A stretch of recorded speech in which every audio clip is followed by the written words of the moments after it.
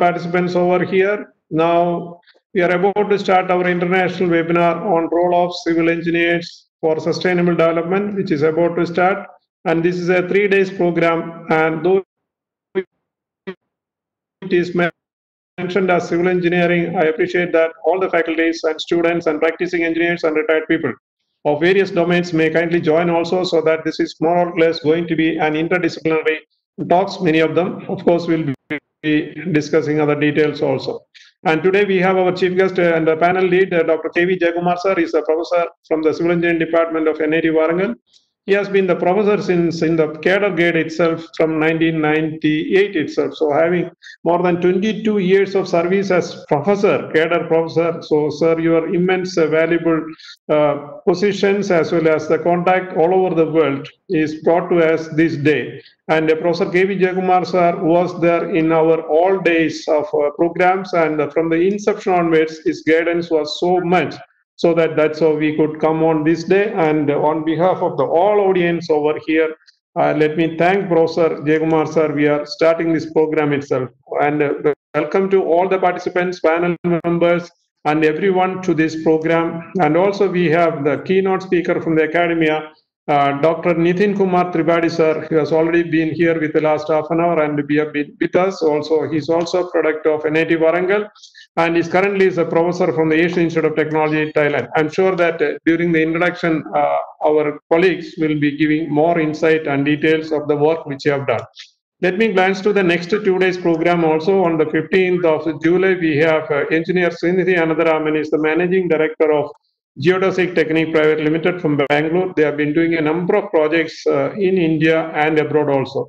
One of the projects which I mentioned earlier was the 32 acres of project which they have done in Mumbai airport, the reconstruction. They were doing the reconstruction work when the airport was running. That is the most challenging work, and also probably you'll be able to ask him later on. And Dr. Alfred J. Kalyanapu is an associate professor from the Tennessee Technological University, USA. He is a best well-known academician, and definitely he is going to join. And on 16th, we have the chief guest, Dr. N.V. Ramana Rao sir, is the director of NIT Warangal, and he has been so many experiences and all he is going to share with us. Followed by, on the next day, we have the keynote speaker, engineer NNSS Rao sir, the chief engineer of Central PWD Hyderabad, with eminent experience. And we have the other panel members, Professor Shiney Varghese, HOD of Civil Engineering of Mbits Engineering College, Kothamangalam, and myself, Dr. P. Sojan, Prof. So let me hand over to Manju for introducing the guest. Guest members and welcoming all after the meeting. Will be handed over to Professor Jayakumar sir. He will be the panel head and he will be further taking up the proceedings. Over to Manju George, please. Thank you, Dr. Sojan sir. Let me introduce our panel lead and the chief guest of today, Dr. K.V. Jayakumar, Professor, Higher Administrative Grade, Department of Civil Engineering, NIT Warangal. Dr. K.V. Jayakumar has a bachelor's degree in civil engineering from NIT Suratgarh and has done his MTech and PhD from IIT Kanpur. Sorry for the interruption. Live to the Facebook, please. It is already live. Please go ahead. Okay, go ahead, please. Thank you, sir. He is specialized in the areas of hydrology and water resources engineering, environmental engineering and management, wetland hydrology, and environmental flows. He was on deputation as the Executive Director, Center for Water Resources Development and Management, Calicut, from 2008 to 2011, during which time he had full additional charge as Director, Kerala School of Mathematics, and Director, Center for Science and Technology Entrepreneurship Development, Kerala, Government of Kerala. He had visiting assignments at the University of Essen, Germany, Griffith University, Brisbane, Australia, and University of Paradeniya, Sri Lanka. Professor Jayakumar is on the advisory committee of various national agencies related to water resources and professional bodies. He was part of the 8-member working group constituted by the UNESCO for preparing a document of urban water management. Recently, he has been recognized by the Distinguished Alumnus Award from NIT Surathkal during the Diamond Jubilee celebrations of the Institute, and Dr. KG Rangaraju Award for Excellence in Water Resources Research in the year 2019. With great pleasure, I am inviting you to the session. Over to you, Professor KV Jayakumar. Welcome, sir. Welcome to this. Please unmute and go ahead, sir. Good morning, all of you. Good morning, sir. I can take about half an hour for the. Yes, sir. Yes, sir. Please go ahead. Half an hour. And also requesting all other panel members please keep the mute position except Jayakumar, sir, so that no other disturbance. Yes, sir. Please. 30 minutes. Fine, sir. Then we'll take the questions after going to Nitin, sir.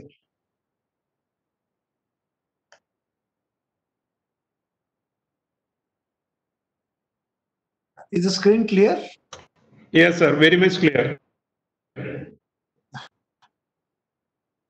I made a blackboard sort of thing. Yes, sir. Good. Yeah, good morning, all of you. I'm very happy to be part of this international workshop webinar on sustainable development in civil engineering. And I thought I should talk on one of the topics which is dear to me, urban stormwater management, with which I've been working quite a lot. I think for this is a common thing for all engineers. The four things which I mentioned here: what you love doing, what you're good at, what you can pay for, what the world needs. What you love, if you are good at what you love doing, it's called passion. If you are paid for what you're good at, that's called profession. If the world needs somebody and you're paid for it, and you're not specialized in that particular field, but you still work on that, that's called vocation. But if you love doing whatever the world needs, that's called mission. The intersection of all these four is the purpose of what we are doing today. Now, coming to water, you can just see that's water. 96.5% of the world's water is in the oceans, and another 0.9% is saline water. We're just 2.5% as fresh water in the whole world. Very fresh water, glaciers and ice caps and groundwater consume a lot of it. We have only 1.2% fresh water as available surface on other fresh water. Just 1.2% fresh water available. And look at that, we have only 0.49%, or the 1.2% as the water available rivers, which we are working for. So just to give a pictorial view, you have the globe on which you have the water and you have a drop. So fresh water is a small drop that you see. That's what they're all fighting for between states, between countries. This is a very beautiful pictorial picture which I got from one of the USGS journals. Now, when we just entered the millennium, this was the water availability of the world. 1950, this picture shows the color is dark, it is bad. The color is light, it is good. So 1950, India was much better. 95, we have become darker. And if we continue the same rate, in 2025, we are going to be very bad. That means India, Bangladesh, Pakistan, Afghanistan, Iran, Iraq, the whole Gulf and northern part of Africa is going to be bad. Critically situation. This map was released just before the millennium, and it was not accepted by many countries. This map was revised, and this map was prepared, which shows, I'm just talking about our country only, India. You find the central portion of India is red color, which says the physical water scarcity. If I supply water, needed for everybody, I don't have water. The coastal areas, starting from West Bengal to Orissa to Tamil Nadu, Kerala, Karnataka, coastal Karnataka, Goa, and Maharashtra, they are in mustard yellow color. It says economic water scarcity. Water is available, but no money to develop. The blue color says that there is no water scarcity at all. Now look at the world. The whole of northern part of the world is in blue color, and the whole of southern part of the world is in yellow or red. So this is a very interesting picture. So most of the developed countries are having control of the water. So this is something which was accepted in 2025. But then, I mean, this is what is going to be in 2025, another 4 years from now. But this map was not also accepted. And then this was revised in the year 2013. Now you see here, this is given in terms of availability of water. Now look at India. India is a water-stressed, water-vulnerable country. And all those yellow color, red color, dark colors are having problem. And if you go to lighter color, they have no problem. So if you find whole of America, both South America and North America, whole of Australia, northern part of Asia consisting of China, Europe, etc., do not have any problem. Similarly, the western part of Africa do not have problem. Eastern part of Africa, whole of India, part of China, Pakistan, Bangladesh, and then you have all this yellow color which shows is going to be severe water scarcity. This is the accepted picture, which is we are working now. Now, what is sustainability? Sustainability is very beautifully developed by Madam Brundtland, who was the Prime Minister of Norwegia in Norway in 1987. Says meeting the needs of the present without compromising the ability of the future generation to meet their own needs. That means we are whatever we are doing should be for the present. The future can take care of themselves. So we do not have don't compromise on the ability of the future generation to meet their own needs. So we have technical sustainability, we have environmental sustainability, we have social sustainability, and institutional sustainability. So sustainability in terms of these are very, very important. Now, in water sector, we have many challenges. We have to meet the basic needs of water for the human consumption, living needs, essential for human well-being, and to empower people, especially women, through a participatory process of water management. Securing the food supply is also very important. Then water supply must be reliable in small towns and mega cities. It's very unreliable. Urban areas, raw sewage overflows into open drains. Rural areas, hand pumps can remain out of water for months, while latrines too often are used for purpose other than that for which they're designated. Financially sustainable, that's very, very important. A few mega cities recover charges from all the charges from water supply and service, including operation maintenance, but most urban operations cannot do this. Then must be environment sustainable. Whatever you do should not spoil the environment beyond repairs. Villages relying on groundwater suffer from rapid depletion of aquifers. This mining for irrigation purposes is encouraged by highly subsidized power rate. This is very important. In fact, one of the reasons given by the World Bank why the water level in India is going down is because of highly subsidized or free power. Because of free power, we pump out a lot of water. So groundwater level has gone down, not because we misuse the water, but because there is free power or subsidized. It was a very, very important conclusion which has been released. Then water must be affordable to everybody. Whatever we pay must be good. See, we don't want to pay more to the municipal corporation, but we don't mind paying 20 rupees per liter of water when we go out to buy. Municipal corporation, we buy only 200 rupees or 300 rupees a month. Whereas if they increase by 50 rupees per test, even corporators, the MLAs are not ready to increase the prices. So we have, as we urbanize, we got water crisis. I'll just show some. You find many countries have severe water problem. So India is the second largest urban system next to China in the world. India is urbanizing very fast. What does urban mean? Large concentration of people in a relatively small area.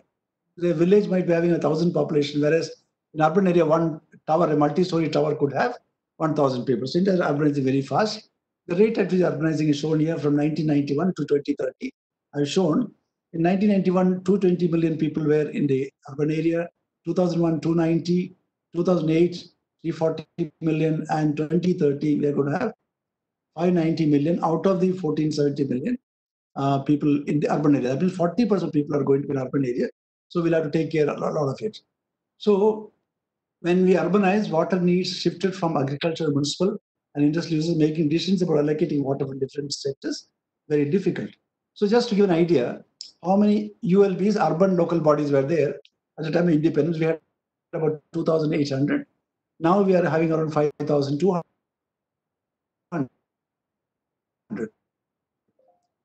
Number of class 1 towns, there was only 751. Now we are having 550 class 1 towns. 5 metros at the time of independence. Now we got 75 cities, which are you can read as metropolitan cities. So economic cities are economic. The growth of economy, 60% contribution of the Indian economy comes from the cities, and all cities are also hubs of enterprise, innovation, people, and politics. And a lot of productivity is the dependence on national and state economic growth on the productivity of the cities. So just to show the GDP level, in 1980-81, 47% GDP came from the urban areas. There's now 73% GDP comes from urban areas. So it shows how important urban area is now. But what is happening now is we don't invest too much money in the urban infrastructure, low level investments goes to low level of services. The low level of services that people are not willing to pay, low level of willingness to pay.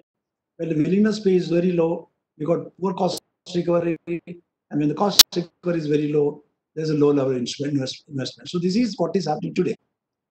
It's called low level equilibrium trap. Now this must be changed to a high level of higher equilibrium trap. We don't have a trap. So here we have high level of investment infrastructure, which means we are giving better improved levels of service. When service is good, the higher willingness to pay and willingness to charge. When people are ready to pay, higher resource mobilized. And this, so you find from the earlier vicious circle, now we got to virtuous circle. Today, this is the guiding principle that we have to invest higher amount of money in the infrastructure. Now, in September 15th, we started what we call Sustainable Development Goals. Earlier in the year 2000, we had Millennium Development Goals. So now we got what we call Sustainable Development Goals. So there are, in Millennium Development Goals, there are 8 important goals, out of which only one, number 7, says ensure environment sustainability. And water environment has only one particular, out of 8 goals, only one of them related to water environment. So if you come to this from Millennium Development Goals to Sustainable Development Goals, where in Millennium Development Goals, the year 2000, we had 8 goals and 21 targets, but today in Sustainable Development Goals, there are 17 goals and 169 targets. And these targets must be achieved by 2030. And water and sanitation have own goal, water and sanitation relevant to all countries. So this is very, very important that now we are thinking that water sanitation is very, very important. Now look at this water sanitation. This is the Sustainable Development Goal number 6. We have all types. We take the water quality, we take the efficiency of supplying water, integrated management of water, universal sanitation. This is the present day goal. So this is a problem we see in many cities. This is a place photograph I took in Rajasthan. These are my photographs. I've taken Rajasthan. These are a common sight we see everywhere. This is where we had to supply water to trains in many cities, and this is where people celebrate water collected in a check dam. That's when a check dam is constructed, when people celebrate it. This is a typical scene in a flood in Odisha a few years back. This is what happened in Hyderabad. You find how the flooding situation comes here. But most interesting is in our country, most of the old places of worship and temples, they had their own water collected in the tanks. These were one of the major restaurant practices which we followed for thousands of years, but now all the temple tanks are dry. And the temple tanks were constructed for basically as a water harvesting structure. See some of the temples, these are in Tamil Nadu. This is the Maduradhikam temple. See, so now we also see the water projection. This is one example I'm giving Hyderabad. When the year 1991, the population was 3.3 million, and they had 722 billion liters of water required, but they had only 545. So they bought more water. They tried to get water from other sources. In 3 years, the population increased to 4.35 million.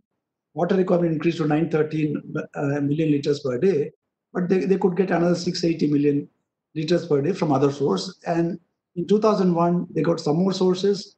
You find water requirement for 1105 million liters per day, and they could get 1090 liters per day from various sources. In 2011, all the sources in and around Hyderabad were collected, and we found maximum amount of water available is 1,906 milliliters against the water requirement of 1,862. That means we had more water than what is required.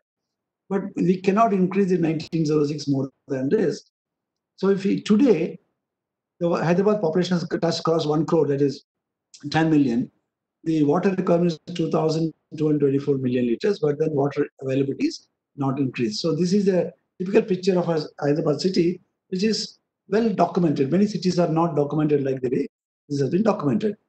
And this is one of my favorite pictures, how the water supply system started in the world. In fact, we were the first one to show pipes.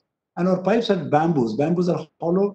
So the pipe system in a Y-shaped stub the water is, the pipe bamboos are supported, and the water is taken from higher level to lower level. This is one of the first well-documented water distribution system, and then pipeline system came much later. So let us see what are the sustainable development goals. No poverty, zero hunger, good health and well-being, quality education, gender equality, clean water and sanitation, affordable and clean energy, decent work and economic growth, industry, innovation and infrastructure, reduce inequalities, sustainable cities and communities, responsible consumption production, climate action, life below water, life on land, peace, justice and strong institutions, partnership for the goals. You find, so these are 17 goals which are under the Sustainable Development Goals, which was released in September 25th, 2015. So you find there are many of these are related to water and environment. So you find when we design a water management system in the city, we take care of the economics, public health, perception of risk and nuisance. We have to have a good idea about the meteorology of the place. We have to have good idea of the hydrology, and we have to have good idea of hydraulics. So if you want to manage water in the city, it's not just enough if you learn only civil engineering. You need to know a lot of economics. We learn to learn a lot of statistics. We have to know about risk. We have to learn about meteorology. So these are all very, very important so that we can design a proper drainage system for city. Now, when you talk about management practices, we've got structural management and you've got non-structural management. Structural management includes where structurally intensive things are there. So we got channelization with good channels, balancing ponds, recharge basins, rooftop storage, porous pavements. All these include a lot of money. And qualitative for effluent treatment at source control is very important. Balancing pond, recharge basin. There are many non-structural activities. So preservation of local landforms. We have floodplain zoning, and qualitatively street sweeping, gully cleaning, anti-litter administration, control of de-icing, etc. These were different parts of the world. So what is the best management practice? The best management practice is a stormwater control system. It is economically and technically feasible as a means of reducing the quantity of stormwater and pollutants to meet the water quality goals. So this is what we call BMP, best management practices, which are being used. I'll just be going through many of these BMPs that are available. So where do you apply this? So for having a good BMP, you need good surface water availability from stream flow records. So based on past records, we have to have this surface availability.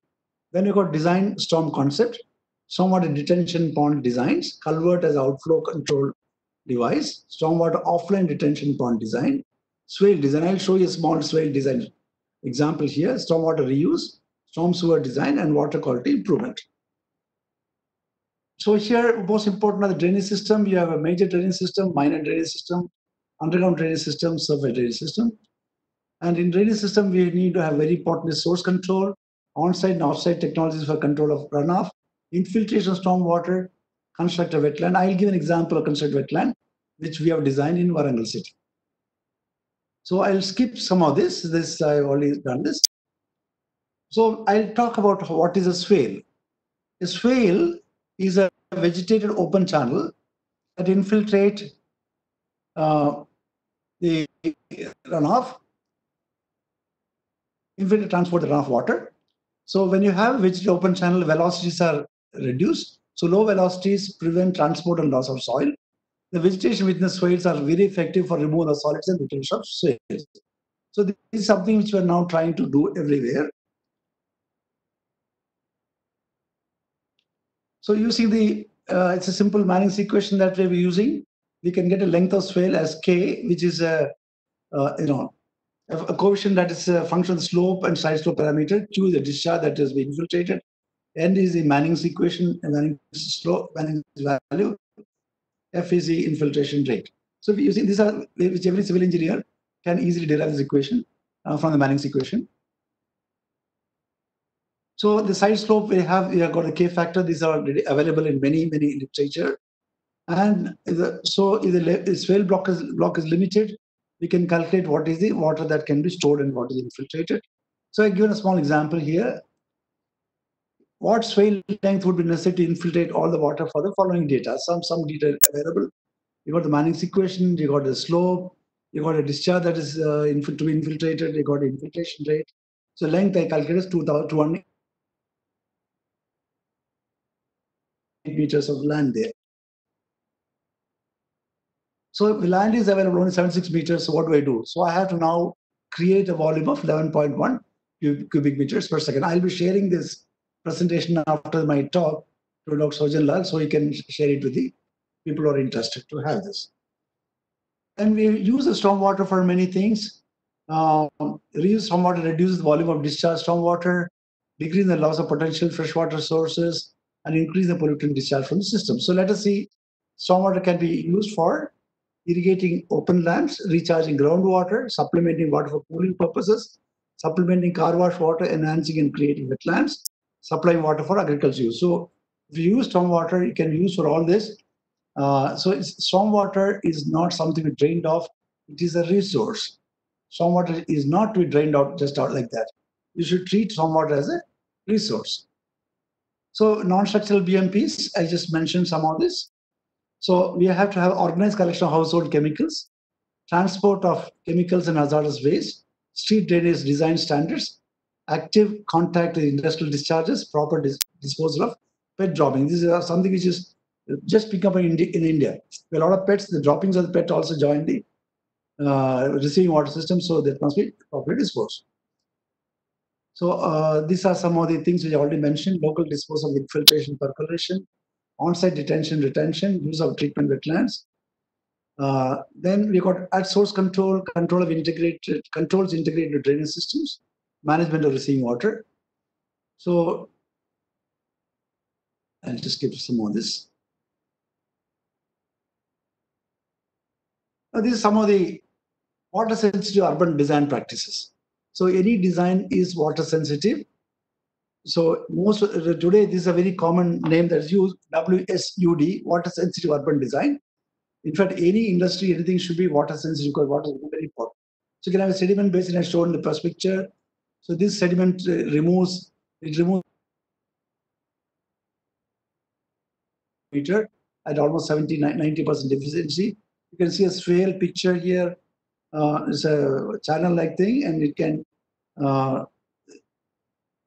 slope provides only 1 to 4%, and you have bioretention basin.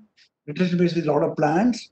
A constructed wetland. A wetland is constructed so that uses natural processes, and you got an infiltration system where water gets infiltrated, and you got a sand filter where water just automatically goes into the ground. And you got ponds and lakes that are created. You got green roofs and gardens, which are very, very common nowadays. So these are all new methods of design we have. So most effective methods for direction are the source control, splash flats, extension pipes, cisterns, soakaway pits, seepage trails, and porous pavements. And these are some of which I just mentioned. Who should be involved in all this? Public and community leaders, the slum dwellers, land developers, farmers, environmentalists, and local politicians, because all this takes some interest. For example, local politicians have priority issues, respond to local constitutional demands. Farmers talk about peri-urban community who are living in the areas. So all these people are involved in the water management system.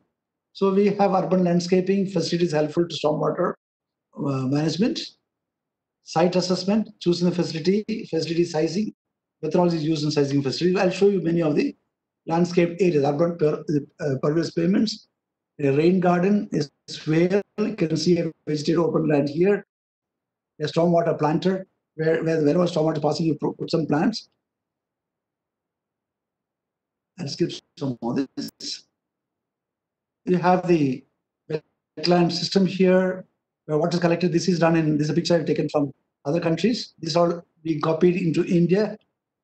At the residential level, we have to, at the source control is very important. Various type of landscaping which are used at the residential level are shown before pictures. You find in the residential areas how stormwater can manage. Don't take it out, you just soak it wherever is possible. Using this type of technology. You have, you can see here in the residential areas where you have a small play point, unpaved, but where the water can be infiltrated.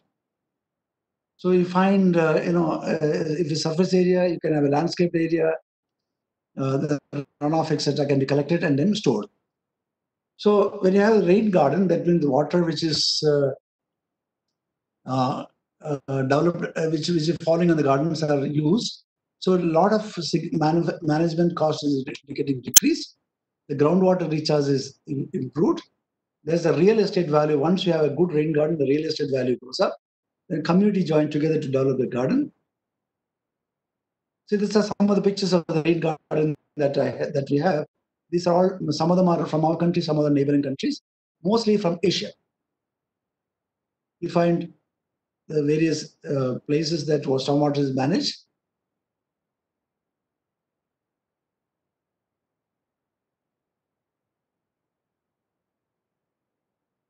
You find the center of a road, you have a channel, but these are swales. All these come under sustainable technologies. So some general guidelines are given, and these are available in many literature. Do not plant trees or shrubs known to have long tap roots. And the roots must be shorter. Plant trees of shrubs at least 15 feet. That is up to 5 meters per perforated pipes. Plant trees of shrubs at least 25 feet from the riser structure. So these are some of the common guidelines that we use. So, and use native plants as much as possible. Don't get exotic plants. So they evolve naturally in a particular region. You just see here non-natives and natives. So they similar plants, but then they grow in a different thing. Okay, you have a deep root system of native plants help develop pore space in the soil to promote infiltrate rainfall and sustain them during dry periods. It's a very common thing that we use. You find plants which are native have a deeper root, and the deeper root develop pore space. In a pore space, the water gets infiltrated into the ground, and this can be sustained in the longer in the dry periods that we have. So I'll just skip some of this. I'll give an example of Warangal. This historic city is spread over an area of 70 square kilometers. So wastewater and stormwater are all going through an open channel. So we need a wastewater treatment system. So this is an open channel which is carrying both wastewater and stormwater. This is in a part of a large open drained city, and we try to block it, widen the area, and then we construct a barrier, and we constructed a wetland which was diverted only 5 cubic meters per day. This is existing, and you find my colleague and my doctoral student worked on this. We fill up clay, and then that's the whole structure that we have. After filling up, we fill up soil, and then we put these plants, which are called Taifa plants, 4 to 6 plants per square meter. And this is after 3 months, the plants grew like this. And then I started diverting water from the open drain, which I showed earlier, along this through a small channel where I can measure the amount of water that we have. And this lady is Margaret Greenway from Australia, who saw my work and came to see my work. She was quite impressed with what we have. And then she invited me to her university to spend some time. That's how I could go to Griffith University. And we just see the results. You find there are many parameters we measured. The main parameters are BOD, 5-day BOD. You find during the summer months, the BOD is very high. And these are the average raw wastewater values. So this is the picture that we have. Then when we widened the channel, the BOD level came down from 200 and odd to 150 plus. So you find these are the values at the inlet of the wastewater, 166, 176, etc. I have not talked about all the parameters, we'll just take out BOD. And then after it passes through the wetland, it came down to 13, 9. The values ranges from 9 to 30, which is the permissible limit for discharging of the wastewater into land. So I'm able to reduce without any chemicals, without power, just use the plants from 200 plus to about 9 in the month. And that too, the reduction is very high in the summer months when there's no water. I could reduce to 9 ppm in the month of May to 13 in the month of April, and June is around 16. So you find the best reduction I got in the summer months. So this in terms of picture, you find how different parameters are shown. So you can find that after this we measured for almost 15 months. So we find the removal efficiency was almost 90% of various nutrient that we have. So these are values that are numbers. Almost 80 to 90% removal of BOD is possible in that particular wetland which we did the study. This picture which shows the BOD level before and after inflow and effluent. You can just see how much we are able to reduce. Especially in the months of April, May, the reduction is very, very large. So the various parameters that we have, total suspended solids, the total Jeldar nitrogen, COD, the total phosphorus, all these are drastically reduced by just using, without using any chemicals.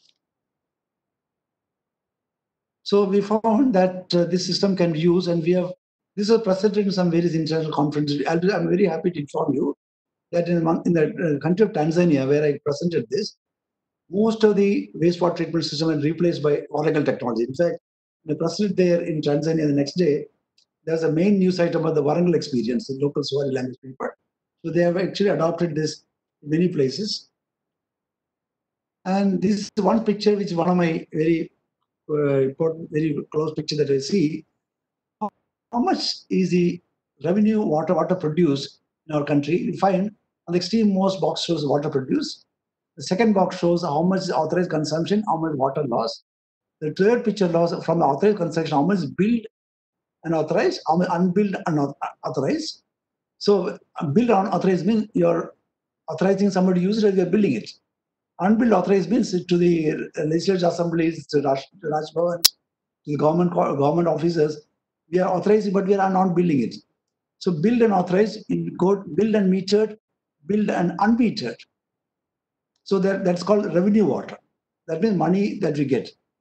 But from that, how much collected is only a very small amount, uncollected is very large amount. So you go to the last column, you find the amount of water that produces so much, the amount of money that's collected so much, all these are uncollected money. So they're called non-revenue water.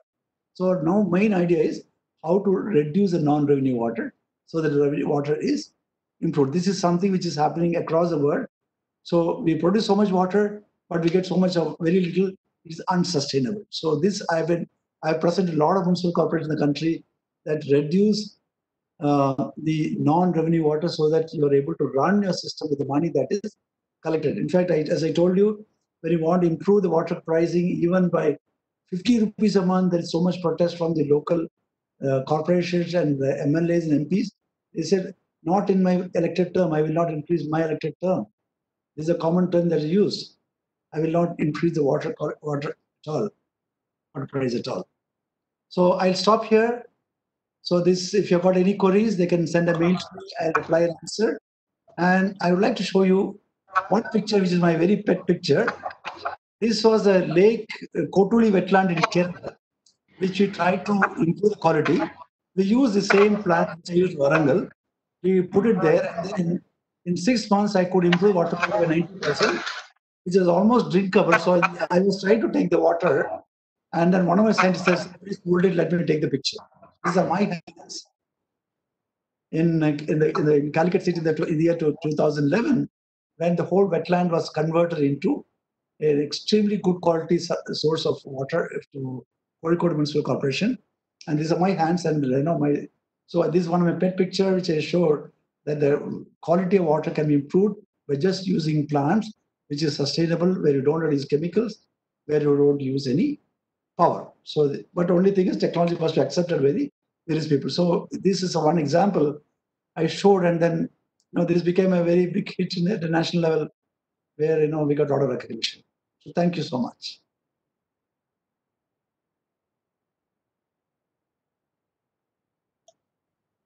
Professor Jayakumar sir, thank you so much for taking us into the various aspects of this very important subject.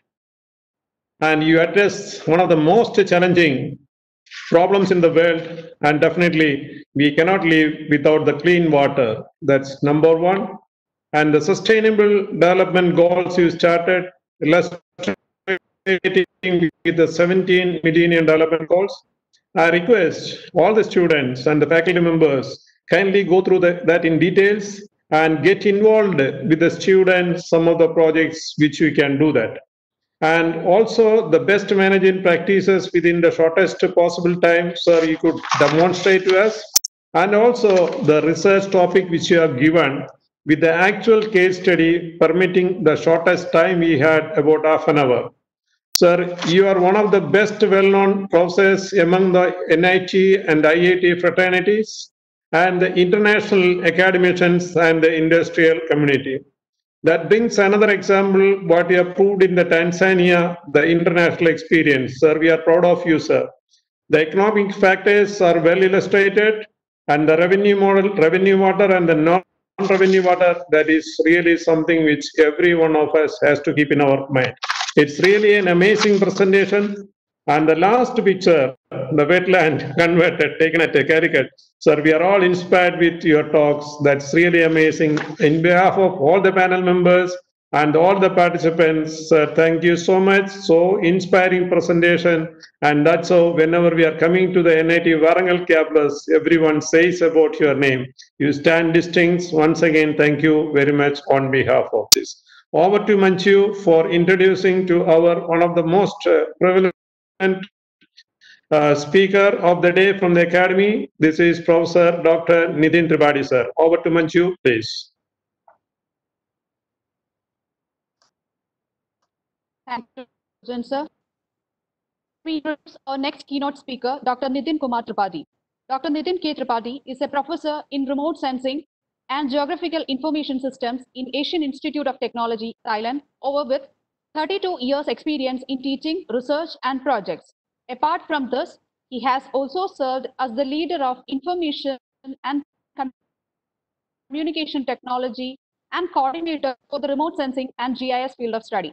He has earlier served in various administrative positions in AIT, such as Dean, School of Engineering and Technology, Director, Academic Quality Assurance and Accreditation, Chairman, Academic Development Review Committee, and currently as the Director of Special Degree Program. He is the President of IIT Alumni Association, Thailand, member of India Social Club, Thailand, and Faculty Advisor of AIT Indian Association. Dr. Nitin Kumar Tripathi has a bachelor's degree in civil engineering from NIT Warangal and has done his MTech and PhD in remote sensing from IIT Kanpur. His research focuses in the application of geoinformatics in environment, marine, health, and agriculture fields. He also works on development of wireless GIS using the concept of Internet GIS and wireless devices such as wireless LAN, personal digital assistant with mobile phone.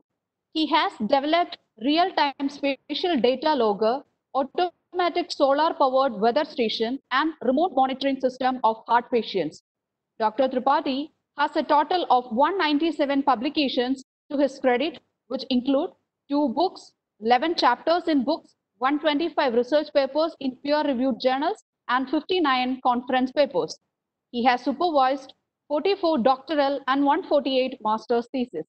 Dr. Nitin Kumar Tripathi is an active life member of Association for Geoinformation Technology, Indian Society of Remote Sensing, Indian Society of Geomatics, and Indian Society of Technical Education. Also, he is the editor-in-chief of International Journal of Geoinformatics. He has been recognized by different awards and honors like DAE Young Scientist Award by the Department of Atomic Energy in 1994, AICTE Career Award for Young Teacher in 1996, OCU Distinguished Scientist Award by Osaka City University in 2007, and several Best Paper Awards in various international conferences. He was awarded the Distinguished Alumni Award by NIT Warangal in 2016. With much pleasure, inviting you to the session. Over to you, Professor Nitin Kumar Tripathi. Thank you very much. I'd like to share my presentation.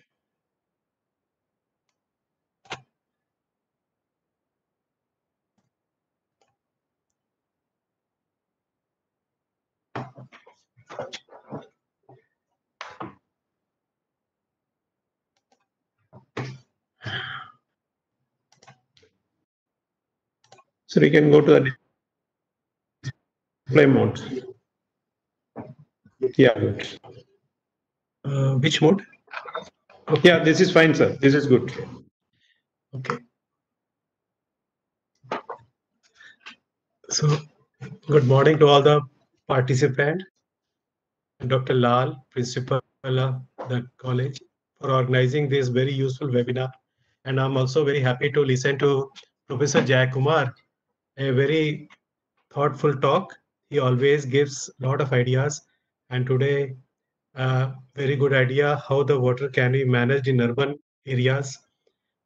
So it is really useful. So my talk will be about sustainable city. We are seeing that urban areas are growing everywhere, and all the people want to live in the urban areas. So how to make the city sustainable? That is the talk that I'm going to address. So as Professor Jayakumar told that there are 17 sustainable goals, of which the sustainable goal number 11, it is related to the make cities and human settlements inclusive, safe, resilient, and sustainable. This is the main thing for urban areas, and how to make these human settlements like sustainable. So one thing is, like for everything there is a life. So if we don't make anything sustainable, that will die out soon. And same thing is happening with many urban centers in India. Like they are becoming crowded. Too many people are living together, and there is no hygiene, cleanliness. It is difficult to maintain that. And of course, the greenery is eaten away by the means a lot of infrastructure which is coming. So for sustainability, we have to look for the healthy communities. For the communities who are living, they should be healthy. It means they should have a good environment, natural environment. And we have to preserve the natural environment as much as possible as per the guideline. And also we have to provide them economic viability. So we cannot just say that make everything green, then there is no economic viability and nobody will live in the city. So we have to make economically, socially viable and maintain the natural environment. So this is one of the first example of sustainable city. It is in Dubai. It is a 46-hectare city located in Dubai land, and it is having zero like energy need. Net zero need for energy. It means it is developing all its energy on its own.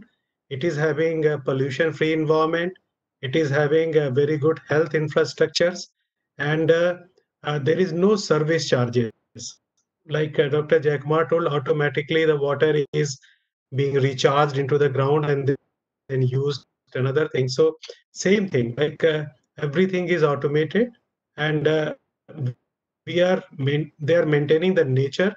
So this has got the award also by there is one company which make the sustainable cities, and they have also got the award for making this beautiful sustainable city where a lot of people are living, but it is very sustainable. So this is a good model. Now we always talk about green city when it comes to sustainability. First is the green city. In that thing, we have to take care of the blue environment and the green environment. So these blue environment and green environment, this is very important. Like when the water cycle is there, so like low infiltration, high runoff, then low groundwater flow. These are the this is the situation in the urban area. Low water in the river, but once we start making the infiltration more, and we try to make the groundwater flow smoother, then it will make a sustainable blue environment. Like the river will also have the water, and all the water coming from the rain, it will go into the ground and flow to the like rivers. So this is very good. So we have to take care of a pervious, semi-pervious or pervious surfaces where the water can infiltrate and go to the underground subsurface, and then finally to the river. And so this is a good blue cycle. Then another is the street escape. Now this is the urban escape. Generally we have everything is constructed, but we need this kind of space like green, where oxygen is there, they're absorbing carbon. So this kind of a blue environment. This is called the complete green city. Now so I will come. I'm going to two case studies for where I used remote sensing and GIS to make the city green, and how to make the city green. So first example is from the Bangkok. This city, this is the capital city of Thailand, and very big city.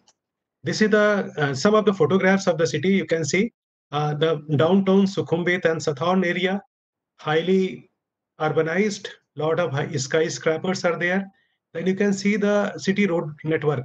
There are 3 or 4 levels of roads in the city, and to go to different parts, still jam problem is there sometimes. And now you can see the different levels of road, like one level here, second level, third level, etc. So we can see different levels of roads now in the city to take the people from one place to another. And especially when these elevated roads, when you have to go to the ground, then there is a traffic jam. Like a bottle, all the bottles are opening at the same time and then it is clogged. So this is the thing.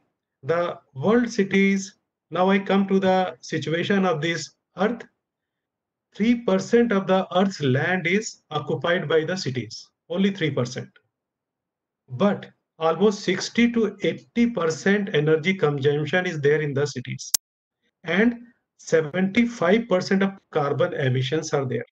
Because almost say 70% people are living there. All the commercial activities are there. So these are the situation. Like, so though we have huge land available, but only 3% land, urban areas are developed. So there is a huge demand for the city. So we have to ponder on this issue. Now let us see the historical map of Bangkok. So you can see the dark color. This is 1850 Bangkok. It is just around 25, less than 25 square kilometer. This was the Bangkok. Then slowly it has become bigger and bigger, and now you can see it is spreading. So now the total area is almost say 1200 or 1300 square kilometer. That is the Bangkok area. So from 25 in 1850, now it is spreading all over, and it is not going to stop. There has been a 16-fold increase from 1944 to 2002 in the Bangkok. So 16-fold increase is there. And from the center point, 80-kilometer expansion is there in the Bangkok. So a lot of urbanization is there. Now, when we make the city urban area, built up areas, so they are taking away our green environment. So this is the thing. If we increase the green environment, then we need some place.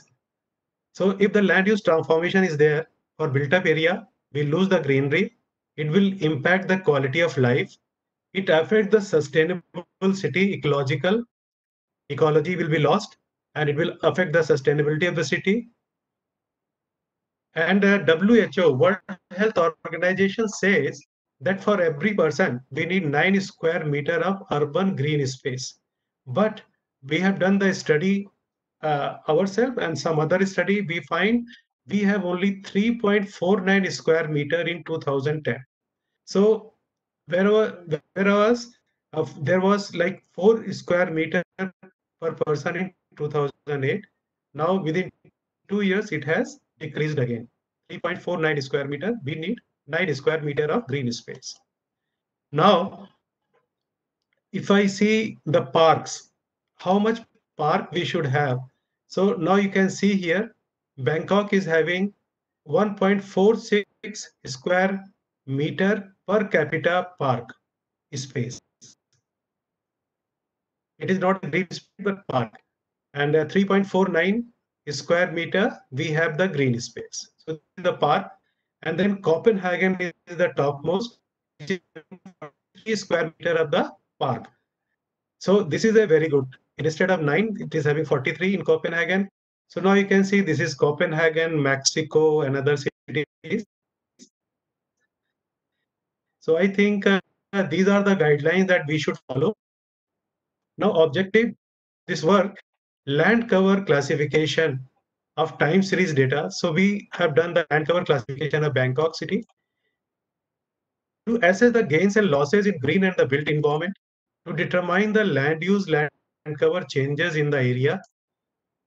And finally, objective was to model the land use change and ecology sustainability in the Bangkok city. So this is the methodology. So we have taken satellite data from 1994, 2004, 2012, and then we have done all the processing, etc. I'll not go in the detail. Then we have done the modeling using GIS. So this is the remote sensing part, and this is the GIS part, and again GIS analysis using Idrisi, Selva, and ArcMap 10.2. And we have done the Markov analysis for the land use modeling for the future. So we have done 1994, then 2004, and 2012. And then you can see how the green spaces are eaten away by the urban. So red colors you can see here. And then after some time, people in this country are a little bit careful. So they again create some green space within that.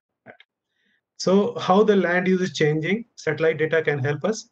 This is the graph coming from the GIS that how the built up area is increasing from 1994 to 2012.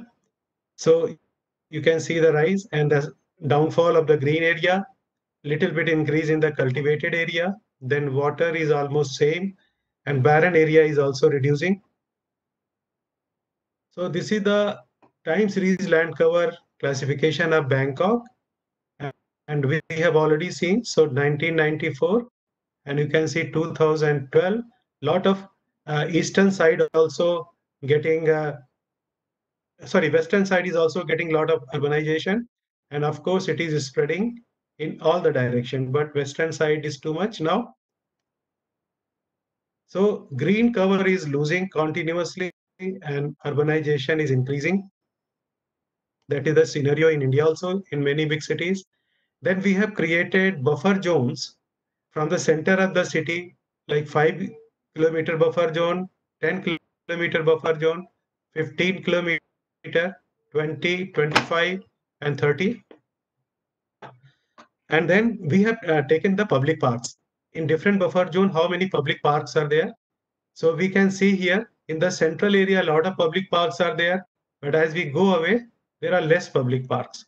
So there is a scope to increase the public parks where the people can go walk around, do exercises, get some oxygen. This is the plan of Bangkok Metropolitan Authority. So dark colors are the existing public parks and the black circles are the proposed public parks. So there is a huge plan of increasing the public parks. So you can see that there is a plan here to make the city green and provide the good quality of life to the people. So I have already discussed about this one. Now, instead of taking the whole Bangkok, we can also do the study by district wise. Small districts are there, and then we can do the same kind of analysis for each district. So not only the whole city, we can take each district or sub district and do the analysis using GIS, and that will also tell us how to manage the small areas, and then within the less fund every year the city can be made green. So I will quickly move from here. So this is the same thing from the GIS analysis, some result. How in the buffer area green cover is going down, built up cover is up, and then within 5 kilometer, lot of loss of the green cover. 5 to 10, green cover and built up almost same, and then 15, green cover is more from the center point and the built up is less. So as you go away from the city, 15 kilometer and more, you get a very good environment. So this is the thing. We can also find out for each city where the environment is good, quality of life is better than the downtown. So I will not go. So we have done the study for each of the sub-district. What is the green cover, built-up cover, complete analysis. And then now change, how much area has changed since 1994 to 2012. So total area was for whole Bangkok bigger area, 2063 square kilometer, 825 has changed and 348 has changed from greenery to built up. This is alarming. And then we have to reclaim some area for making it green. So there is 42% of the greenery was lost in the last 18 years. So conclusion and recommendation from the Bangkok study, we find that satellite images are useful data and time series data is available in different resolution, different type of sensors are there in the satellite. India is almost #1 in the remote sensing. So we can use that data and we can use these images and create the database for our city. And then we can use in GIS for decision making, like which area we can claim to be barren and then convert that into the green area and increase the green cover. So we can also project it, what will happen in 2030 if we do not do anything. And then this study was also projecting that data for 2030. Now I come to another case study done by one of my Indian students for Visakhapatnam. This is the Visakhapatnam city and how this is also a smart city. How to make this key city green, that we have done some work. So the main objective of the city is to find out the greenness level of Visakhapatnam, urban environment using the land use, land cover mapping, status of the enhancing the level of greenness, the specific objective and how to enhance the level of greenness. Like in the previous study, we did not go to the next level, how to enhance the greenness. Here we will do the change analysis, everything. So we have taken 20 years data, every 5 years time stamp, and then we will determine the gain and losses in the land cover types like green environment and built environment. Then we will do future prediction for 2013, 2050, and AHP model was used for even the Markov analysis, and AHP model was done. Markov was done for projecting it for the 2030 and 2050, and AHP was done to find out which area is most suitable or suitable for green area enhancement. So this is Visakhapatnam. I think many of the participants might have gone there.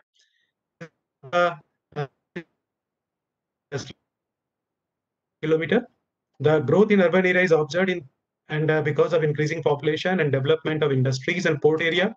So this is the thing, like taking satellite data, processing, creating the database for land use, land cover, and after that finding changes, then using this data for projecting into the future, like 2030 and 50, then using the information for modeling the green area enhancement using AHP, analytical hierarchy process. So this is in a nutshell the methodology.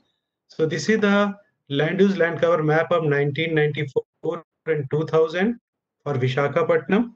And we can see red color is the urban area and blue color is the water and dark color is the forest. There is some forest around here, and then dark green color, and then barren land is yellow color. Green is the green land here. And so this is the situation in say 1995. This is in 2000, and now you can 1994 and 2000. Now you can see how the urban area has increased. So alarming increase is there in Visakhapatnam, much more faster than Bangkok also. And now 2005 further increase, but I'm very happy that some of the barren land has been converted into green areas. So there is a good practices going on there. So that also we found out, and here also we can see some areas have become green from the yellow areas. So already Visakhapatnam municipality is doing very good work. And I think using GIS, we can monitor what is going on and also propose what can be done. So this is the land use land cover map of 2015. So we can find out for each parcel what are the land use and land cover. So built up area is increasing as we see here in all slowly. Water body was almost stagnant, but now because of port, some areas are inundated. And then agriculture is little bit down. Barren areas are getting reduced. Maybe some barren area is going to urban development. Then forest area is little bit down. Greenery is down. So maybe this barren area can also be used for greenery enhancement. Now, this is the change map of Visakhapatnam from 1995 to 2005, 2015. And we can see here, red color is unchanged areas and the green color is changed to other areas. So these are the maps we can get. Greenery to built up changed to 28 square kilometer. Unchanged areas 263. Barren land to built up is 41 square kilometer. So this is alarming, like 28 greenery is gone, 28 square kilometer. So 39% of green area was lost in last 20 years now. So we can do very detailed GIS analysis and we find that greenery from 1995 till 2005, how it has reduced from 91 square kilometer to 63, built up area gone up, then other land use also we can find out. Now we have used Markov analysis, Markov modeling, and then in 2030, if the same thing goes on, so we can project it and we can find out a transition probability matrix in Markov analysis we can develop. And for any time span, we can project the map and we can develop the map for 2030, 2050. So this is 2030 map. And we can see how the urban area will grow, how the greenery will be reduced. Then this is the map in 2050.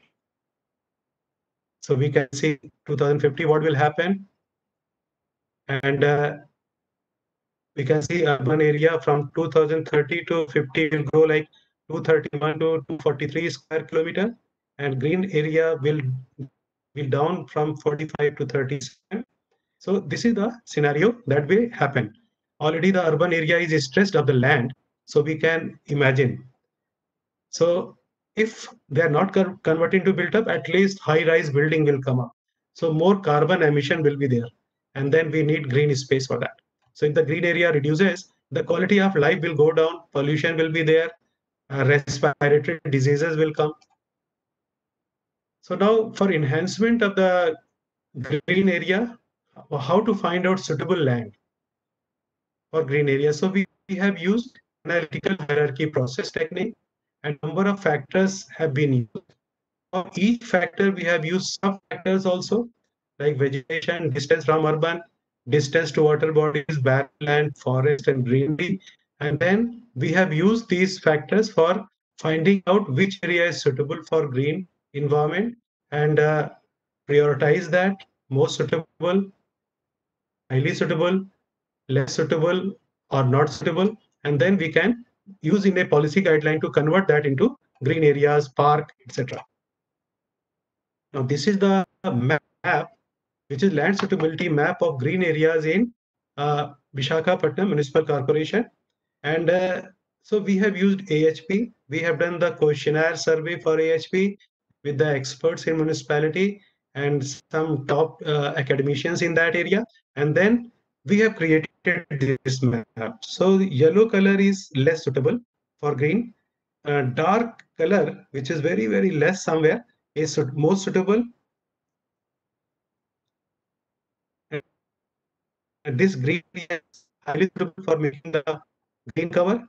Then light green area is also like moderately suitable. So now at least from GIS, we can find out where are the areas which can be converted to make the area green.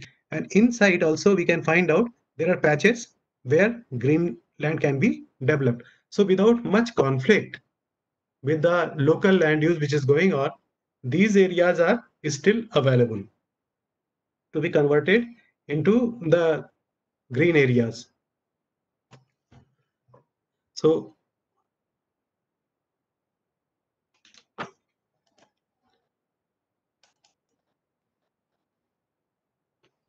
we can find that highly suitable areas are 80 square kilometer. Suitable areas are 68 square kilometer. Moderately is 51. Lot of area can find out to make a green environment. So suitable barren land for green in Bangkok. Almost 39 square kilometer area is easily available for making the Visakhapatnam green, and then it will improve the quality of life and the livability of Visakhapatnam. Comparison of suitability map with maximum likelihood classified map of 2015. So if we take the comparison, like from GIS, we have got this map for suitable green area development. And now we can compare it with the existing land use map, which is obtained from maximum likelihood classification. So we can find out how we can make the area green. So yellow areas are not suitable, brown areas are not suitable, and then we can take only the dark green and moderately green area for converting into the green. So this is the way we can do for any city, this kind of mapping to make the cities green. Conclusion is the last slide. Satellite remote sensing and GIS have the full potential for land use and land cover scenario prediction for the future. So satellite gives the data and GIS can do analysis and predict the future land use land cover scenario. A lot of techniques are there. Then we can develop policy guideline to convert the barren lands for or unused other lands into the green cover. And then ecologically sustainable city can be developed, which can absorb all the carbon and provide better health to the people.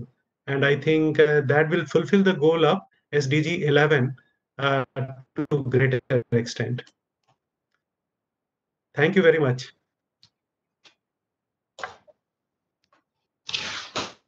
Thank you so much, Professor Dr. Nitin Tripathi garu. It was really an exciting presentation. And also, when we are introducing, Manju said that you have 197 publications, and I've seen that mostly all of them with the higher citations. You have guided 44 doctoral theses and 148 masters. That itself will give you your eminence and the field of expertise. In addition to that, you are the editor-in-chief of the leading journals, and also Young Scientist Award, AICT Career Award, Osaka University Award, and also our NIT Warangal Distinguished Alumni Award. So from all these, we stand to that, and first of all, our sincere thanks to you, sir, for being with us. And also the programs which you have conducted, sir, you also started with the Millennium Goals, number 11, Sustainable Cities. Yeah. And again, we are very happy that Jayakumar sir also started. So once again, I request all the members, participants to kindly go through this, and there is a lot we need to learn in that. At the end of these sections, I will elaborate a little more on that. And also, sir, you mentioned about the economical viable cities, where the 46 hectares of land in Dubai was constructed. No service charges is something really amazing. And it's really inspiring for us. The green cities, you also mentioned in the Thailand, elevated roads. It is not common, which all of us are knowing about that. That's really another insight. And also you systematically started with the research methodologies, remote sensing, GIS, and the Bangkok in 94, 2004, 2012. I'm sure that the panelists, as the students, as well as the teachers, how systematically the research can be taken. And you have two examples, one quoting particularly from Thailand and another from our Indian city of Visakhapatnam, really vibrant. The contributions, now I would like to tell all members, the participants, that civil engineering is the fundamental branch. Without that, the human being cannot live. So the contribution of the civil engineers being the first branch of engineering, it's so vital for the human being than any other branch of engineering. Basic needs of the human beings are addressed. Of course, the internet and other technologies are part of this, and that's how we are here today on this virtual media. And the example of the Visakhapatnam, the GIS monitoring help us, the balancing the ecosystems and the future plans of 2030 using this ASP model, the most suitable for the enhancement. That's all they've been covered with you. That's really another exciting feature which has brought into that. That is, again, very much thankful for you. And also your projects jointly with the government and the municipalities, we can have a sustainable and development, better living for the human being. And your Markov model explaining the probability of the land cover in a large sense, and also your model to 2050. How does it looks like? The land suitability for the green area environment. Sir, we are all very much enriched with your participation and this. And when Jayakumar sir said that we have very special guest from Thailand, Nitin Tripathi sir, who is a prestigious alumni of this. A big clap on behalf of all the participants. And thank you, Nitin Tripathi sir and Jayakumar sir, for bringing him over here to this international participant. And also, when I was going to the participant, all the panel members can see, but this one, we have seen that consistently more than 550 people are there, which again shows that the interest which I have shown from this. Now, I think it's a time for the question and answering sessions. We will take the questions in two different ways. One is from the chat box, which has already been addressed. And the second is, please raise your hands so that we will take the questions also. And again, still we are on very good time. And we will go for the first question. So maybe from the first question, Manju, you can ask the first question to the panel members. Sure, sir.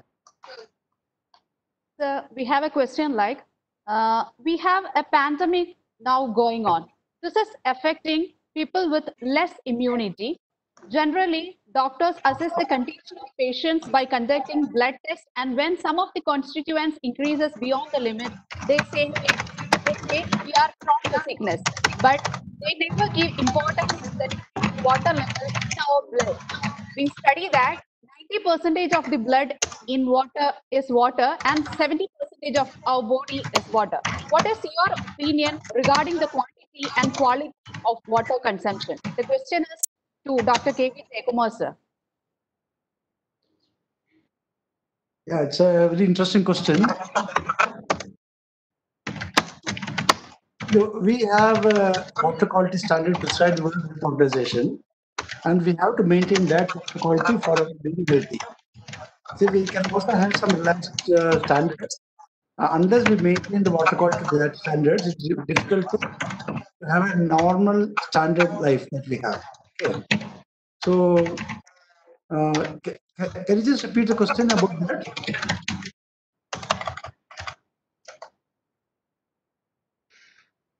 Manju, can you just repeat the question about the blood part? Yes, sir. I'll repeat. Yeah. We have 90% of the blood is water and 70% of our body is water. What is your opinion regarding the quantity and quality of water consumption? See, the quality, as I told you, there's a standard fixed by the World Health Organization, and in our country, we got Indian standard institutions. So there's a quality that we have to maintain. Consumption, normally about 2-3 liters per head is the normal consumption of drinking water. And it also depends on the location. Like, for example, in a cold climate, the water consumption is very less. In the hot climate, water consumption is more. So it also depends on the climate conditions and the constitution of the body. So there's nothing like standard for this type of thing, except the water quality standards, which we'll have to maintain. Okay. Yeah. Okay. So another question: where are swales supposed to be constructed? The swales are constructed by the roadside. In place of drains, you construct swales if there is place. So normally in a congested area, it's difficult to construct, but when you're planning a city, swales can always be incorporated in the city in the initial stages. That's what is possible. Okay, In already sir, dense thank you. place, sales are not possible. Right? Okay, sir. Thank you. Another question is, just like the way the water was treated effectively in plants, will it be possible to increase immunity of human by consuming plants or switching on to a vegan diet? I think this is not relevant to this particular lecture anyway. See, plants only improve the quality of the water. There are certain plants, we identified around 25 varieties of plants which are available locally, which help to improve the quality of water before, see the water that I got in Calicut, for example, is almost fit for consumption, but not really, doesn't meet the standard as prescribed standard, but almost. With very little, treatment, you can make it very fit for human consumption. Right? Yeah. Okay, sir. Thank you. Another question is, cities in Kerala like Thiruvananthapuram got flooded with a day heavy rain. Is there any solution to practice? Yeah, this is basically what I said, water sensitive urban design. Our design, when you do the city design, drainage is never considered as very important. They construct roads, they construct everything, but drainage is given least importance in any city. That's why we have the problem. We can always take care of this in the proper designing of the drainage system. Kerala's problem, because I have studied Calicut, I have studied Trivandrum, I have studied Kollam, I have studied Thrissur, I have studied Kannur. These cities I have studied and given some solutions, but nothing is being implemented by the government. Now I think, sir, we will take one or two questions online. And Hans Shaiban Munir is raising the hand. So please unmute and so that you can raise. Or Zara Farouk, please ask your question. Kindly unmute and ask the question. Zara Farouk. Yes, please. Manjunath NK, please. If you are accidentally raise your hand, so please lower your hand so that it comes on the priority as I see in the list. Manjunath NK.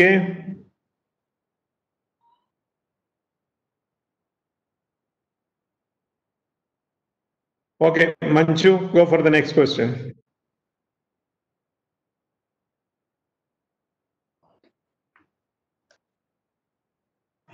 Another question is, do we have a data on per capita park area in India?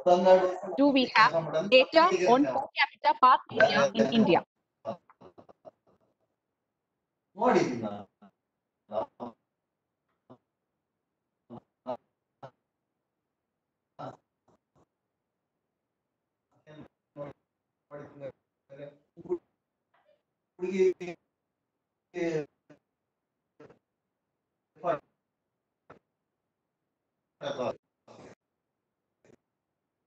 Question, sir? Manju, you repeat the question again, please. The question is, do we have per capita park area in India? No, we do not have such data. Ask to the next We do question. not have such data. Okay, that's it. Yeah. Professor Jayakumar is right. Till now, we do not have. Sir, We should have. another question is,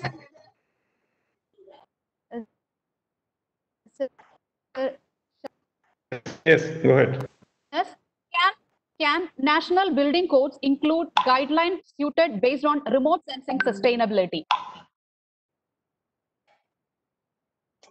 This is a very good question, I think. It is high time that there should be a code that how the remote sensing data and GIS can be used for certain purpose, like say city planning. And for building, I think not possible, but for city or say some kind of a, you are making a big complex, then high resolution satellite data can be used. And what are the things to be maintained for checking?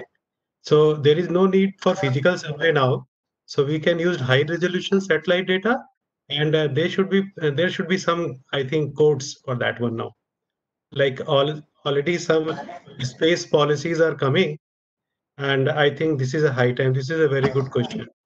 Thank you.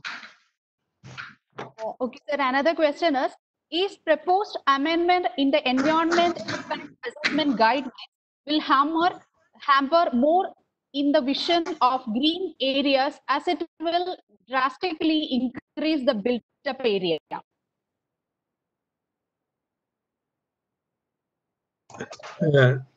Please tell the question again. Once again, okay, sir.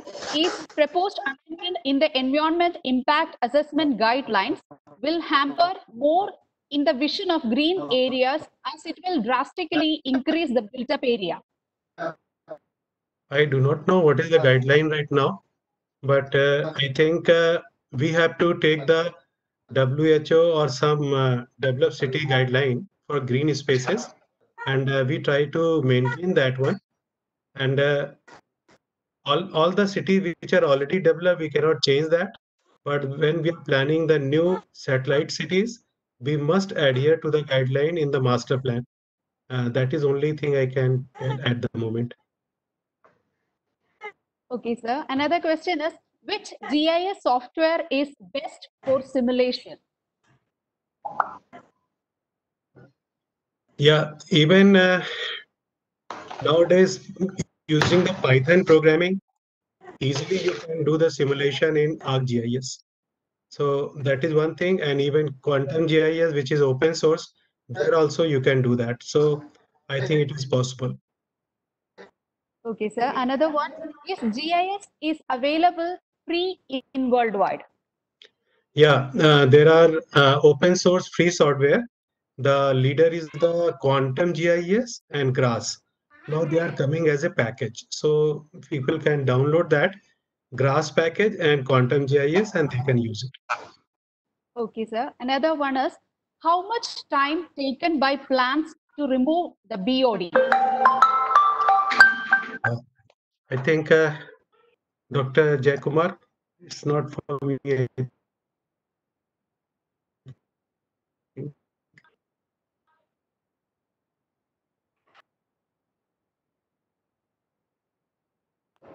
I think this question is for Professor Jayakumar or somebody else, because this is Sir, Jayakumar sir, because of the power interruption, he's just gone out. He's trying to get back.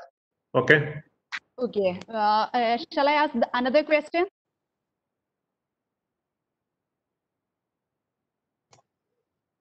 Sir, the initial costing for sustainable city, or if we focus on net zero city, as civil engineer, I found out people are not very much aware of this net zero concept. What should be the way to motivate people for net zero city or zero energy building? Yeah, I think awareness is very poor. That is the why people are not ready. But as Indian population see the very high quality sustainable city in Dubai or Middle East or say Southeast Asia also, they are motivated, and many good practices are coming up. So I think one thing is now I found in Bangkok, a lot of companies are there which are putting the solar panels in complete office complex, universities free of cost. So that is reducing the electricity bill drastically, and they don't charge any money to the institution. They do it free, and then whatever remainder electricity is, it goes to the grid. So this is the thing. They should be told that there is a subsidy available by Thai government, of course, but Indian government is also giving. So I think that will make the whole campus like a zero energy, or net energy will be zero consumed. So I think whatever they are consuming, they will produce. Same thing for water recycling. I think these two things can be motivated, and many people have to do it. Especially city like Bangalore, etc., which are stressed, they must do it for water also. Okay, sir. Sir, I have a comment over here. So even such systems are available, and in Bangalore also people are providing with no cost involved. They make for education institutions and bigger campuses and all. The systems are there. And if any of the participants want the detail, I'll get back to you. So what they're asking is that you need to provide only the space, and they will construct it completely free of cost. And also they guarantee you that for the initial 15 years or maybe some period of time, depends upon the place, your electricity bill also will be reduced. And after maybe the 15, 16, 17, whatever be the case, they will hand over the plant free of cost to the party also. Such systems are existing here. And also, to my best of knowledge, that such systems are already available, and they have submitted the proposal. So if any one of you from the audience or yourself, you can contact me later. I'll give you the full details. Over to the next question. Very good. Sir, another question to Dr. Nitin. Yeah. How can we get high resolution satellite images? Is this available for free of cost? Yeah, actually, 30-meter Landsat data is freely available. And if education institution want for research purpose, then worldview data is available. I have got it free for my students, which is just like 25 centimeter or 50 centimeter data. So, and 8-band data they give free. So, but for other purpose, these high resolution data is not free. One has to pay. But NRSC, if there is some agreement, the 1 meter data is quite cheap, very, very cheap. So like say just 15,000 rupees complete satellite data will come. So I think one can now count on that 1 meter data easily can be available. Okay, sir. Another question from the same participant. Which software is suitable for land use, land cover map preparation? Okay, so you can use, suppose you are going for commercial software, I will say IRDAS. A lot of facilities are there for remote sensing data processing, image processing, creating the land use, land cover maps. Later on, you need a GIS software to analyze this, superimpose with other kind of, say, socioeconomic, all kind of other data. So you need a IRDAS as well as ArcGIS. That is the best solution. Otherwise, you can take QuantumGIS and GRASS as a open source and free software. Okay, sir. One more question. Wherever we see there is a gradual or brisk process of urbanization going on with time, is it possible to have a reverse process to keep and enhance green so that a balance can be achieved with time? One possibility is that right now there is a very good pulling factor in the city, like good medical facility, business opportunities, education facility. If you create the same pulling factor outside the city, all the crowd will start moving outside the downtown, which has happened in London. So people don't want to live inside the London. They want to live in suburban areas where a lot of facilities are there and very good quality of life. So I think some pulling factor is required now by the government to create the satellite centers, city centers, and then people will start moving to that one. So it is very much required because the life of the whole city is almost over now. So many like Varanasi and ancient cities, their life is almost over. And if anybody lives in the downtown of those cities, then there is no quality of life. So it is better to create some pulling factor and satellite townships, so to get the people outside the city. Okay, Our system, please upgrade a director BBS 2016, whatever you are visible to our panel, please. And also Jayakumar sir will be shortly joining as a participant now. Please upgrade him also. He had some technical issues. Okay. Over to Manju again. Thank you, sir. The last question is, nowadays, a lot of concrete pavements are being constructed, which does not allow water to percolate. Will it affect the infiltration and groundwater management? Yeah, actually, Professor Jayakumar can answer it nicely. Till he comes, I'm also a civil engineer.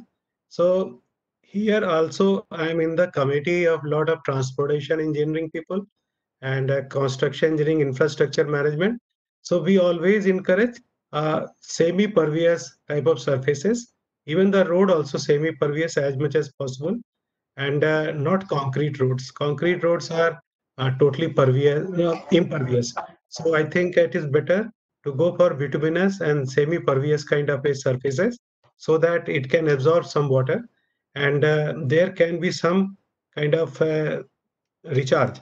But right now in urban areas, people are doing all 100% construction. That is a very uh, means a negative thing which is happening. So I think that is one thing. And another thing is vertical gardens in Bangkok also. In Italy, it started like they created a skyscraper and created gardens.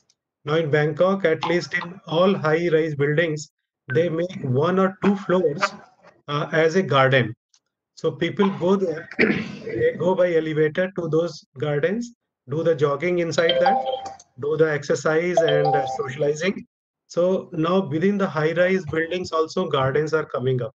So this is also a new trend.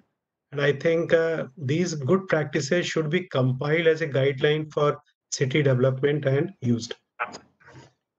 Sir, now Jayakumar sir is joined as a participant. Meanwhile, we will upgrade him to this editorial panel board.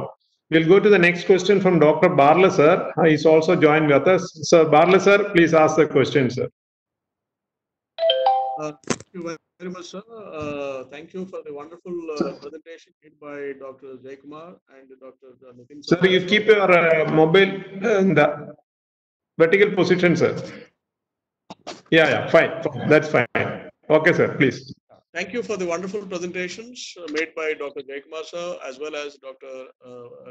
Nitin. And my question relates to the sustainability. Now, the sustainability can be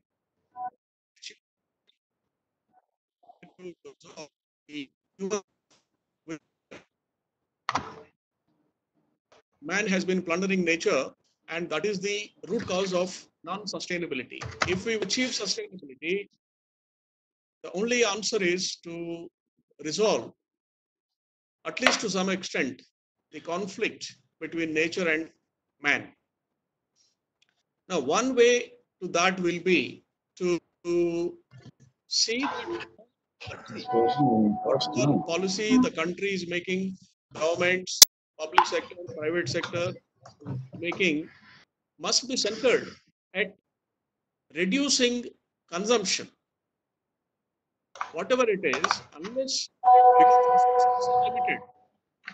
Resources are not unlimited, where funds are going unlimited.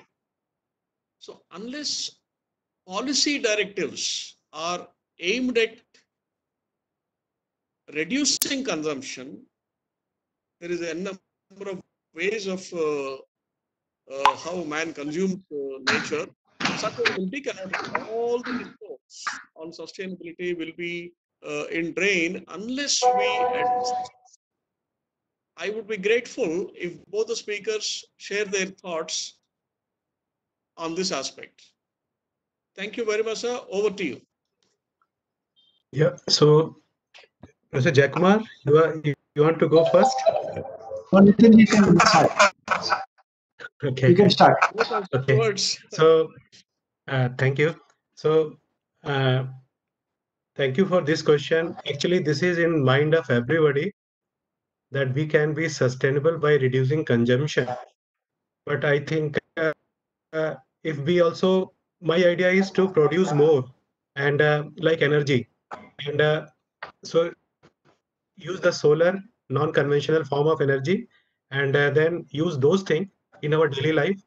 Go for LED and other thing, and try to reduce the consumption that way. So produce something which is renewable, like say solar energy, and then energy devices we use which consume less. So those things we can do. Now I come to the nature. Regarding cities, they cannot be made small now, because already they are already but future cities should be developed now. I mean, that we have to develop future cities instead of growing the same city. Policies should be like some knowledge city can come, some other kind of cities can come. Like for old people, one city can be developed.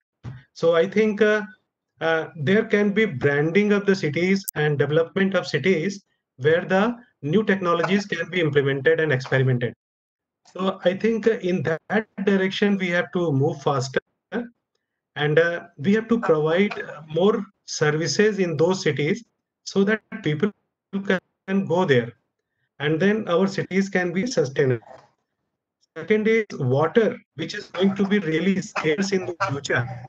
Energy we can produce, but water we have to water is giving, we have to use each drop. So in Thailand, there's a very good practice by the king of Thailand. That we have to adopt equality. So whatever rainwater comes during, now all the cities will have like inundation, and then it will go to the ocean finally or rivers. So he told that each and every drop should be first put into the some monkey cheeks, and then later on chew it. So we should not let the water which is received by us to flow into the drains. We should have procedures to accumulate it somewhere and then try to use it when the dry season comes. So I think conservation efforts are also needed a lot. Consuming less, conservation more, and producing the devices which are consuming less energy, producing devices which are more on dependent on natural resources which are renewable.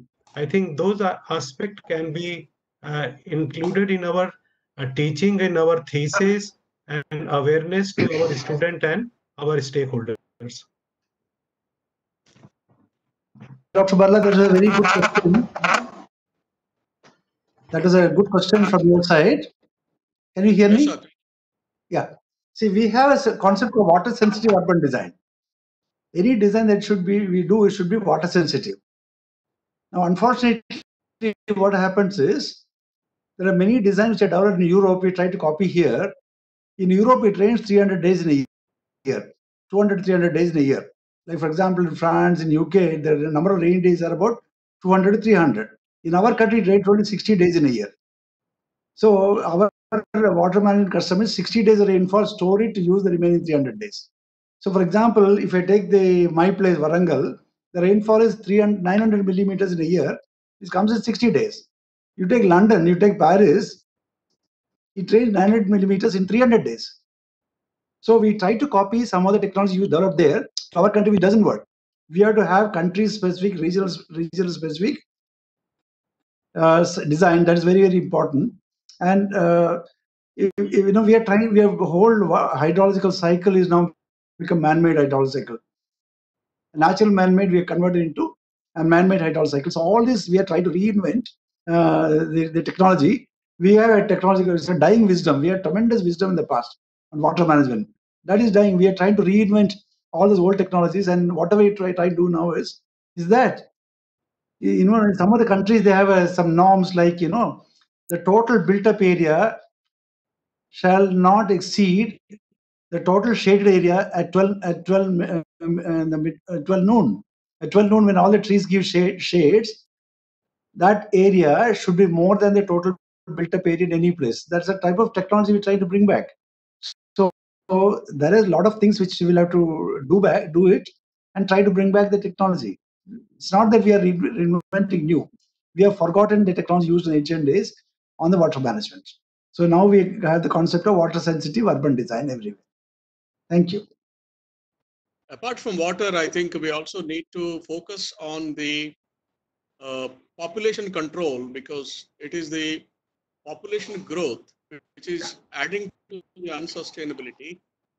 That was another one. And not only the water, but also the overall other materials, resources which the man consumes, if at all we have to achieve the sustainability. Thank you, sir.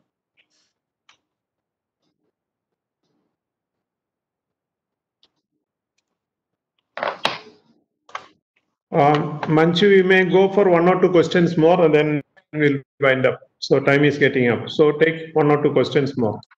Any more questions? Okay, sir. Okay, sir. Sure. Can we be able to make Kolkata as a sustainable city? And how can we the work start? Can you repeat, please? I'm not able to. Sorry, sir. I'll repeat the question. Can we be able to make Kolkata as a sustainable city? And how can we the work start? I think workers already on sustainable. There's a lot of involvement of the local politicians and people in that. I mean, it's just we cannot do it. The involvement of stakeholders are very important to make it sustainable. So that's very, very important. Anything, the involvement of stakeholders are very important. I mean, it has to be a integrated approach. Yeah. If I can just supplement a little bit. So I think Kolkata needs a high level of modernization now. They are still using the tram. And if we go to Netherlands, so they are using tram, but very sophisticated.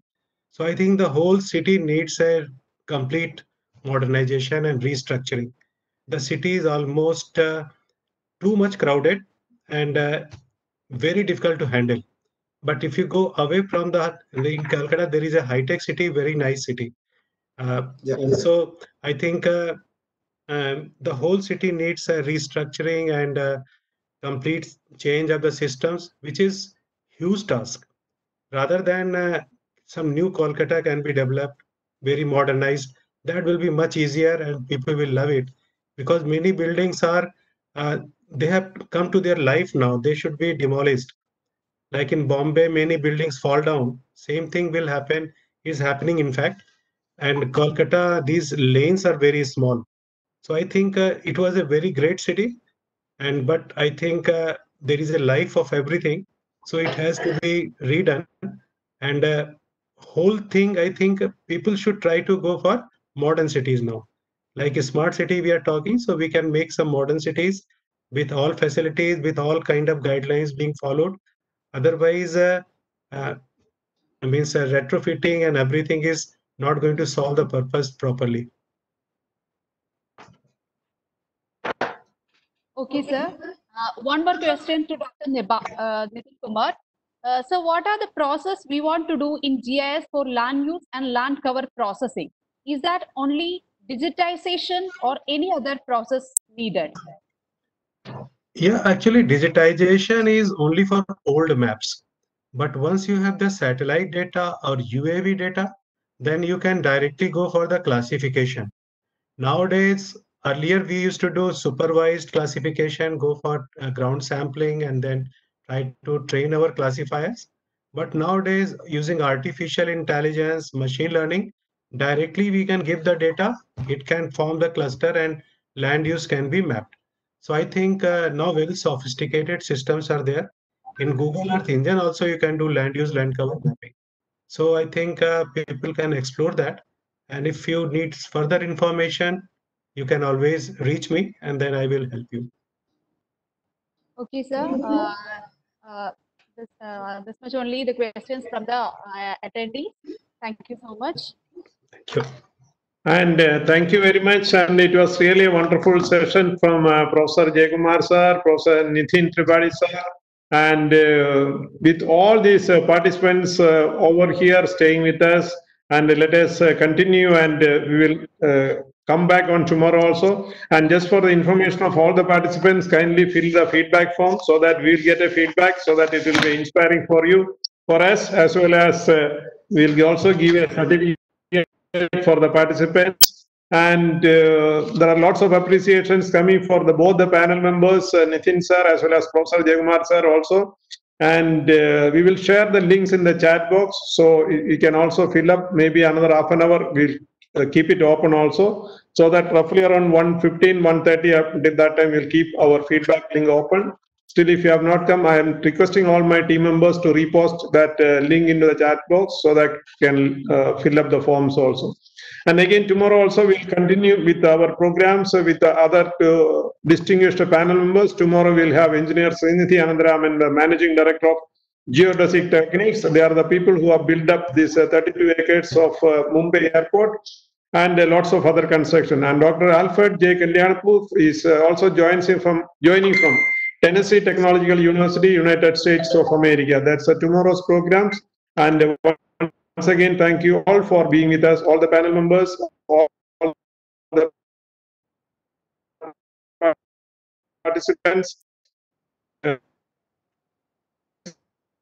COVID-19 itself, part of this for this making these events happening. So on behalf of all these participants and Mbits and the COVID cell, Nitin sir, Professor Jayakumar sir, Professor Dr. Baselios sir, who was the inspiration of we started this webinar with the 47 people, and that is the origin of this, and we gone up to this even 100, 1,800, 2,000 people and all. Today with this civil engineering, more than 550, 600 participants attended, and continuously, that's real great. And we are looking forward for all the participants, again looking for all the programs also. Once again, thank you very much all for you, and namaskar. Thank you. See you then. Have a nice time. Thank you. Thank you all. Thank you very much. Jayakumar sir, anything else you wanted to say? Concluding remarks, sir? That's fine. It was it's a learning experience for all of us. Okay, Nitin sir, any concluding remarks, sir? Already left. Okay, then thank you all. Shiney madam, anything to address? You are muted now. Both sessions were very nice, and we have got lot of informations. Thank you, both of the participants. Thank you. Thank you all. Thank you all. We'll see you. I'm also again reposting this feedback link also, so that in case if somebody didn't get it also. Thank you all. Bye bye. Closing down. Sojan, you must send me the link for tomorrow. Yeah, we'll do that. We'll do it offline, sir. We'll do that offline, sir.